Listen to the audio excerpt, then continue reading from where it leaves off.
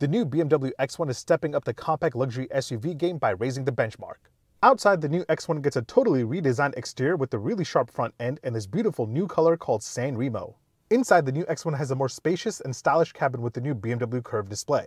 In the middle, you have your center infotainment display that gives you smartphone connectivity and much more.